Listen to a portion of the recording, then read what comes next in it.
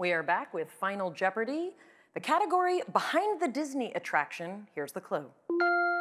The Twilight Zone Tower of Terror utilizes technology developed by this company, founded in 1853. You have 30 seconds. Good luck.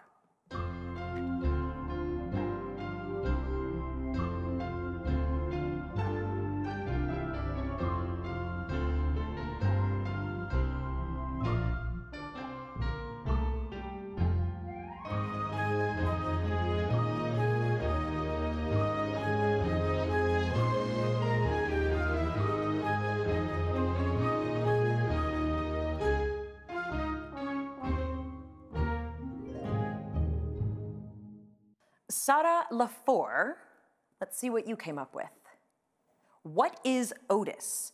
That is correct. It's a carefully controlled dropping elevator, and the Otis Company was one of the consultants. How much are we going to add to your score?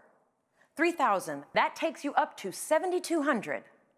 Molly Mastantuono, what did you come up with? What is General Electric? Unfortunately, that is not correct. How much did you wager? 3,001, that leaves you with 2,399. And our champ, Emma Salzberg, did you come up with Otis? No. What is Kodak? That is not correct. And how much did you wager? 7,400, leaving you with 17,200. Congratulations, you are our Jeopardy champion again with a 3-day total of $54,199.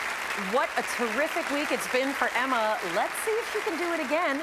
Join us Monday.